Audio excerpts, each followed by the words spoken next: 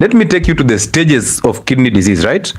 Now, stage 1. And I told you, there are stages where you will be banned from using salt. That one we agree. But there's stages where if you are banned to take salt, look at your doctor and smile and keep taking your salt. Stage 1. Remember, for normal functioning of the kidneys, your filtration rate is what is actually filtering at the Bowman's capsule or at the glomerulus in this ball of us, okay?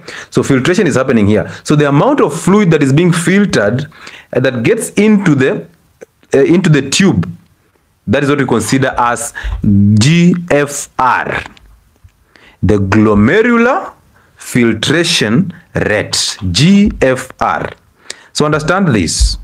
If you're filtering fluid volumes of above 90 mLs per minute and above, which is just 90 or above 90 mLs of fluids filtered in that kidney per minute, that is normal kidney functioning. Normal is 90 and above. And also stage 1 is 90 and above. So yes, stage 1 kidney problem can actually be classified as just normal. So this time there are no symptoms. This time you're not experiencing any problem. But above 90 mLs per minute, that is stage 1. Stage 2, when your filtration has now reduced, so you've caused a lot of inflammation in the sieve, and now your filtration rate has gone down. When that filtration is going down from around 60 to 89, that is stage 2. It is called mild kidney function. The GFR is 60 to 89. Stage 3. Stage 3 is actually classified into A and B. We talked about that, right? So stage 3A and 3B. Stage 3A, the filtration rate is at 45 to 59. So we started with 90 and above. We came to 69 to 89. And now we are at 45 to 59. That is stage 3A. Stage 3B is 30 to 44. So stage 3A, 45 to 59. Well done. Stage 3B, 30 to 44 mLs per minute. Now, I don't want you to cram these things because when you go for a kidney function test, these things, the parameters are there. You don't even need to cram them. They will come with normal ranges and they will show you if they are normal, they are below normal or above normal. So that's how you know it. And then we now move to stage 4. Understand, from stage 1 all the way to stage 3B, you're still taking salt. Because the symptoms are very mild, and most people who experience kidney disease, they don't see these symptoms earlier until it's too late. That's when they start seeing these problems. Now we have stage 4. Stage 4, of course, because stage 3B is actually 30 to 44, that will tell you easily that stage 4 is below 30. So you're filtering 15 mLs per minute all the way to 30 mLs per minute. So below 30 but above 15, that is stage 4. At this moment in time, what you need is dialysis. And apparently, most people get to here without even knowing. Okay, the one day you go to hospital, you've been diabetic for a long period of time, now you go to hospital and boom, you're at stage 4 kidney failure. And now they're telling you you need dialysis. And at this stage, I want you to see this. You start experiencing these swelling legs. When you travel, your legs are swelling. And when you push, that edema, when you press that edema on your feet, it causes a pit. It forms a hole. So it's called pitting edema. And when you remove your finger, that hole takes time before it fills up. So normally, if you press your hand or you press your leg, that hole fills up instantly. But when you have a failing kidney, you press that leg or that edema site, you form a hole. When you release the finger, the hole does not come back. It pops slowly. That's what we call the pitting edema. That is one side, the one symptom that now you are at a dangerous place. And you can do that. If you're having a kidney problem, you can simply do that. Or some of you who experience edema all the time, even if you're pregnant, simply do that. Press that leg where there's edema and see if you're forming that pitting edema. Number 2, a lot of fatigue in the morning. You wake up, you're so tired, and yet you slept so deeply. But you wake up, your body is still tired. There's a lot of fatigue. You don't feel like doing anything. There's a lot of malaise, general body weakness. That is a symptom of this because the kidneys are the ones that filter toxins from the body. But because now you're unable to filter the toxins, what is happening is you're retaining the toxins in the body. And these toxins are affecting your liver function, your brain function, your muscle function, and specifically the uremias.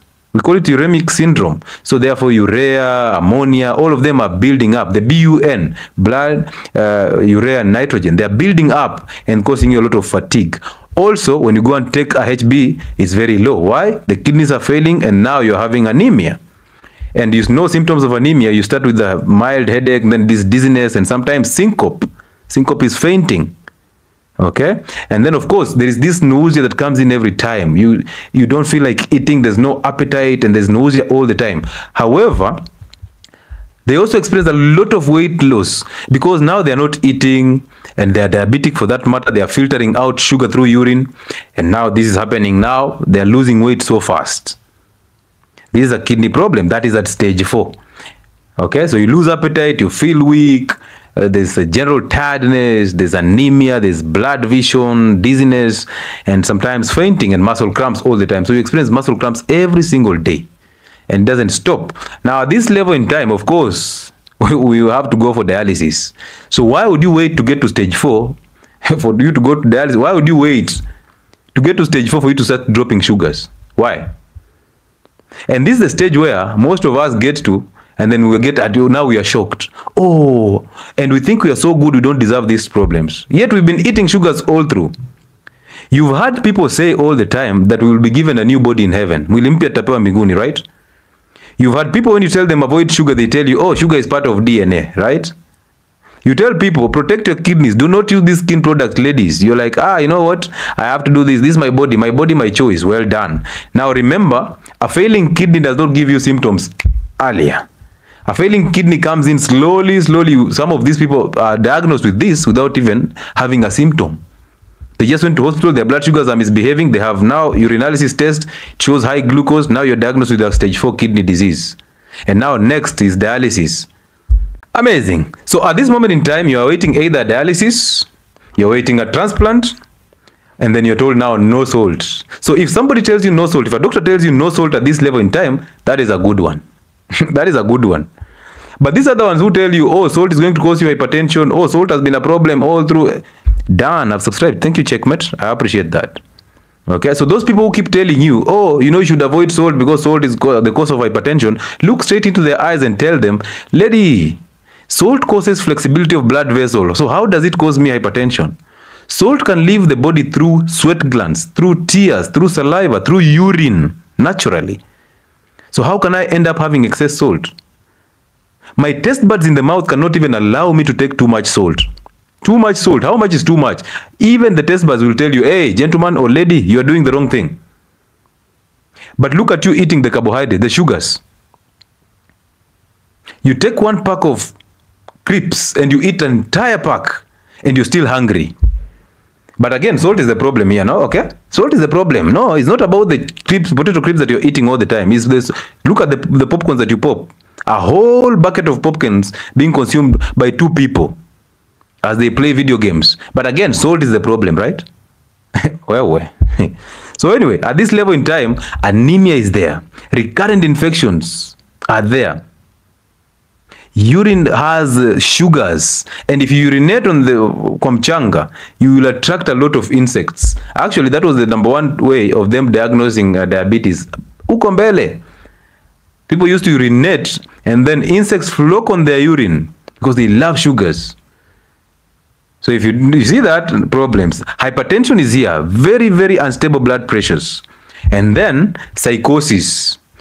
People start getting crazy because of kidney problems. Now you see, most of your people who are actually in rehab centers, they are in the rehabs not because they are psychic, because they have a kidney problem. Hello? Some of those people in the rehabs are not there because they abuse drugs. It's because they abuse drugs that cause them kidney problems, and now they're experiencing psychosis as a symptom of kidney failure. How is that so? Kidneys filter urea and ammonia. Okay, they filter that. But when you have dysfunctional kidneys, your urea and your ammonia and your nitrogen start building up in blood. Now, it is the function of the kidneys and the function of the liver to actually clear this ammonia in the system. However, now you have a failing kidney, you cannot clear it out. So it starts to build up. And then, of course, it goes through the blood into the brain. It crosses the blood-brain barrier, gets into the brain and starts causing you brain inflammation. Some people called it meningitis. But when you experience ammonia in your brain, you start experiencing symptoms of a crazy person, a mad person. This is what we call hepatic encephalopathy. hepatic encephalopathy. And in hospitals, if somebody is experiencing such, they are given lactulose. We talked about laxatives the other day. We talked about lactulose. So lactulose can actually be used to help you recover from hepatic encephalopathy. Amazing, right?